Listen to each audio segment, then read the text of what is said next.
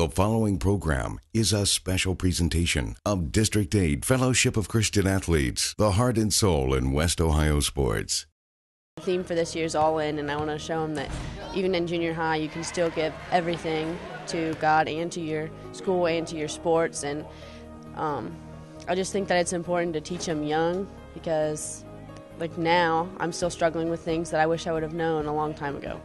I just wanted to show the kids that they can be encouraged with each other and through the Word and just bring God into the dark place. Harry starts each meeting with a game involving many of the students. It lets them compete with each other, and it creates a healthy atmosphere without that negative energy.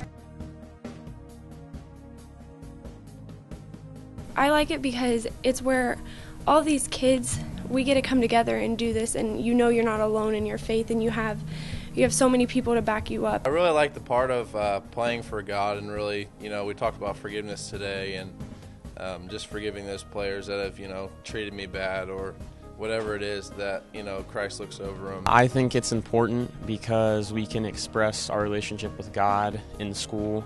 It's not necessarily, it takes place in a school.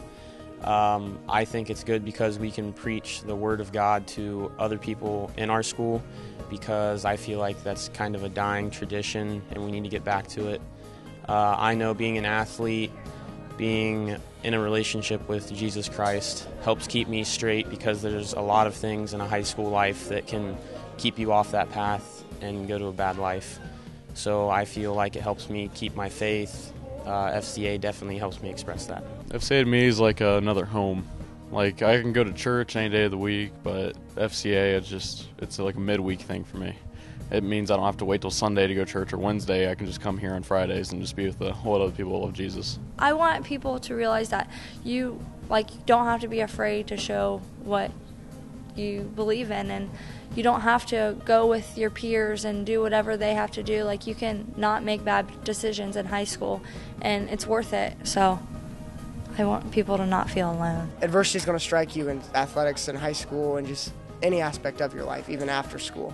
And just being able to respond to that in a positive way is a big deal. No matter what you're facing, God's always there for you. Know that God's stronger than anything, and anything that you're going through, He's with you. He's on your side. If you want anyone on your side, it's Him. God will never abandon us.